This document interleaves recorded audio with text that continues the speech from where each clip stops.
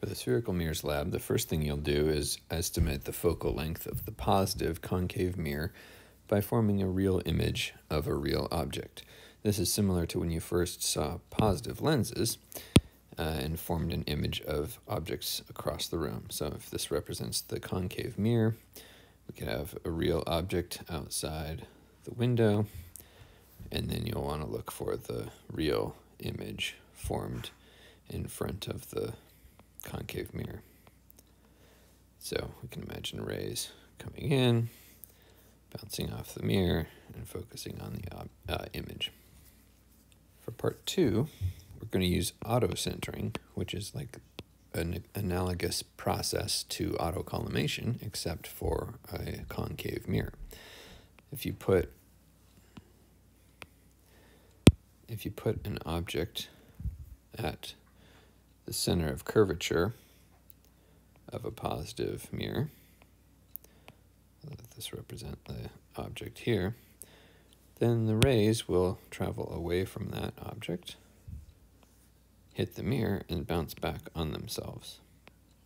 So in this sense, like autocollimation, the rays leave the source object and then return to a focused, clear image at the same distance.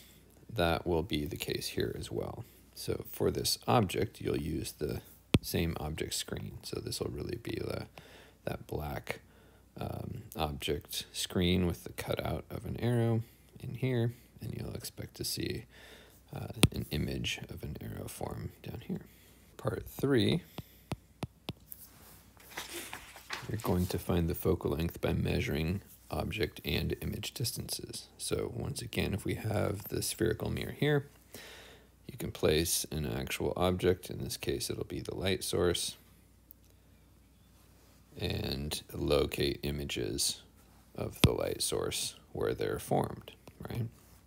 And you'll measure, just as before, you'll use our sign convention, you'll measure object distances, and you'll measure image distances, and you can tabulate those to find the focal length through the divergence equation. Now, one suggestion here is to keep in mind the fact that the object and image can get in each other's way for a mirror. So keep in mind the fact that the light leaving the object has to bounce off the mirror and then go to the image. So you'll often want to raise the light source a little bit. So elevate the light source a little bit, and then when you're holding up a card to locate the image, you'll want to be sort of below the height of the light source. That way light has a path to move around the card that you're using to find the image.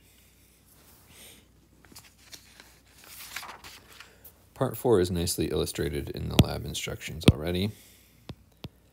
And that's simply using the idea that we can have a positive lens to create a real image like this, and then we can use that real image as a virtual object for a negative lens. And so we essentially look for this original location on the left. That will be the object and the image, because we've sent rays in and then reflected them back upon themselves. So all these rays are going both directions, and that light comes back to a focus at the same location. So again, you'll use the same object screen that we have for autocollimation with the arrow slit in it. Finally, for part 5, we get to use parallax again, everybody's favorite optical effect. In this case, you'll use one of the metal rods, place that in front of the diverging mirror, and then use another rod as a marker to locate the virtual image that you see. And again, by using parallax, you can adjust that back marker to find the actual location of the virtual image that's formed as you're looking into the mirror.